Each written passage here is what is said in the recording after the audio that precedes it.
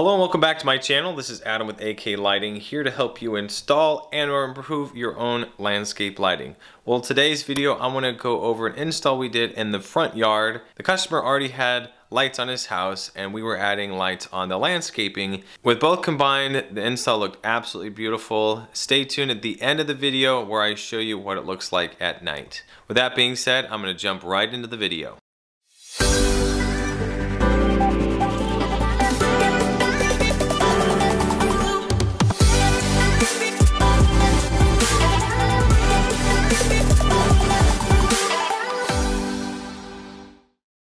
Now before I jump into the video, I want to go over a smart plug. So this customer had purchased the Kasa smart plug and it plugs into his outlet in his transformer, so he's able to control the lights at night through his phone, and also he's able to control the lights in the front of his house through the switch here, and it all goes to this app on his phone. There are a lot of other companies out there that have smart plugs, but feel free to check it out. With that being said, I'm going to jump right into the video. Alright, so I'm going to go over the design of this house. So he already has lights attached to the wall of his house, so he didn't want any lights up. His house looks pretty decent with those lights, but personally, if I were him, I would cap them and then put landscape lighting on the house, especially because on the pillar right here and this wall all the way up to that peak, there's no lights. See, there's no lights attached to that down here, whereas there's some right there. So this right here is going to be completely dark. So he's going to have 2 lights that way, 3 lights over there shining up. I don't think they light up the second story, or I guess maybe even the 3rd story peak.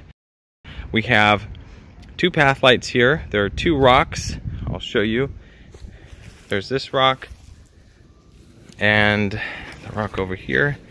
You want to place path lights. If you have rocks in your flower bed, smaller ones like this, it really makes the light reflect off the rocks and it kind of pops. We have a smaller light here.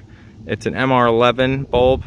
As this tree grows, he'll change it to an MR16 bulb. So I just have a MR11 inside the MR16 fixture.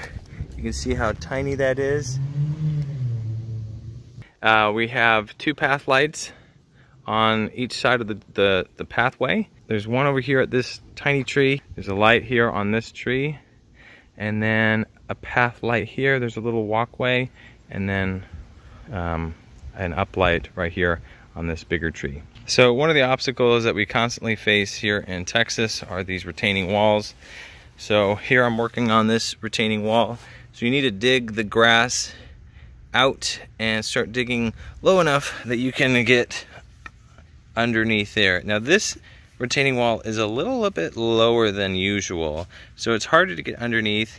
A lot of times if I just can't, I'll drill right here and just run the wire through the cement grout right here, and then put like a copper piece, so just in case the grass starts moving away, that the wire won't get damaged.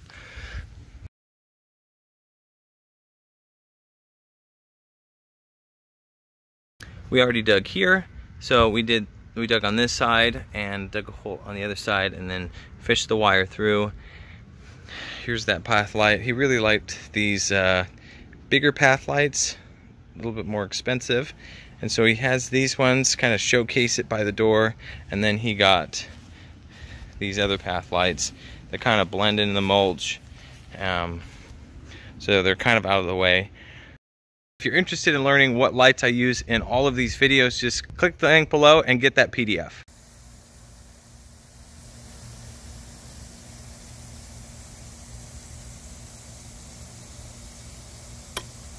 Thanks for watching this video. Best of luck with your landscape lighting project, and I'll see you in the next video.